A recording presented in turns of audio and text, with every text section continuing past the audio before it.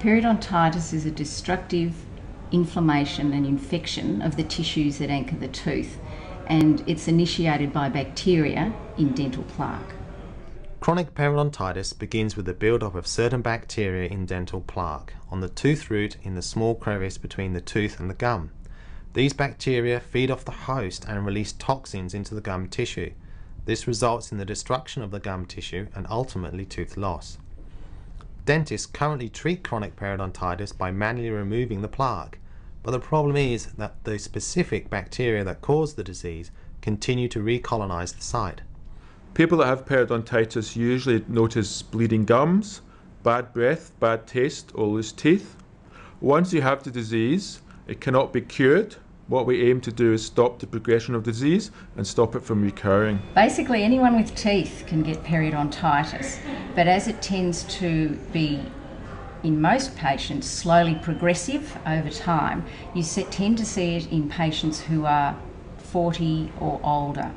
I was at a routine dental check where the dentist noticed an amount of mobility in my teeth that alarmed him, so sent me off immediately for x-rays. I went to a dentist for a checkup and he commented on my bleeding gums and said, you really need to see a periodontist immediately. Because periodontitis is a destructive disease, it has to be measured by the amount of destruction that has occurred. So the dentist will use a probe to measure the pockets around a patient's teeth, and he or she will use x-rays to also help assess how much bone loss has occurred. The problem with the diagnosis of periodontitis is it occurs after the damage has happened. It is much easier to treat periodontal disease in its early stages. However, very often we get it in its late stages. I had flu, virus-like symptoms. I was extremely tired. It was like having chronic fatigue and chronic ear, nose and throat problems. To effectively treat periodontitis, you have to improve the patient's home care, plus the dentist has to meticulously clean all of their teeth. This generally involves 4 lengthy visits, usually with local anaesthetic, and it doesn't stop there because patients will always build up plaque and you must continually remove it. So if all goes well after the first course of treatment, patients go into what we call maintenance, and they need generally 3 or 4 thorough cleanings a year for the rest of their life. Initially, every 3 months, seeing the periodontist, which involves deep cleaning under the gum line. Also, I had a surgical procedure called a frenectomy, which is designed to stop your teeth spreading. Now I see the periodontist every 6 months and a regular dentist in between. So every 3 months I'm having some kind of treatment.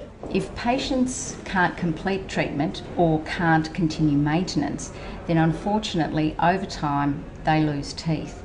And every dentist will tell you they have patients who are desperate to hang on to their teeth. They don't want to lose them. I wouldn't like to have to maintain dentures and be taking them in and out, and no. I mean, to be able to function and chew food and so on, I figure that the real teeth are going to do a better job. You'll always be better off having your own teeth. Once you start having to replace teeth with dentures or crowns or bridges or implants, then you tend to get more problems with them. They also, with loose, poorly functioning teeth, find it difficult to chew things like steak or crisp fruit and vegetables or fibrous vegetables. So an issue with patient nourishment actually comes in here. Patients also with periodontitis have a chronic infection, and if that is persistent, it makes them feel generally unwell, and it also means that their body's immune system is stressed and they don't get over other infections such as cold and flus in a timely way. Because of my ill health and my ability to earn, it's had a great economic impact on my family as well. I worry about ongoing health concerns. I have some intestinal problems with not being able to chew food properly. There is strong evidence now that there is a link between periodontal disease and cardiovascular heart disease. On a sort of more personal note, I worry that my appearance has changed through having teeth removed and also having large gaps in my teeth that weren't there before, and this has affected my confidence in dealing with my clients. I'm self-employed. I do deal directly with clients, and I have noticed that I tend not to open my mouth as much as I used to, and smiling feels a little uncomfortable to me now. At the CRC for Oral Health Science, we've been designing a vaccine for chronic periodontitis. How we've gone about this is by first identifying the proteins on the bacteria that are associated with the disease that your body recognises. We've then made them here in the laboratory and found out which ones produce very strong and long-lasting immunity. In a nutshell, this is how our vaccine will work. We have identified proteins on the surface of the bacteria that can be used as a vaccine against the disease. Once a person has received the vaccine, the body is stimulated to release these antibodies from the gum tissue. They recognise and bind to the bacteria, blocking the bacteria from attaching to the tooth root and preventing them from re-establishing in the dental plaque. With the recolonisation process disrupted, the disease is stopped. The antibody against the bacteria can also be used as a chairside diagnostic tool that will enable dentists to detect the specific bacteria before symptoms of the disease can be clinically visible.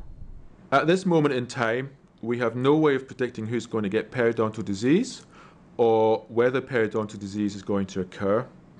If we could work out who was going to get it, we could then target our preventive advice to them, or if we could predict what was going to break down, we could then try to treat these sites before the disease occurred, as this is much easier, much simpler, and much more effective than treating things once the disease has occurred.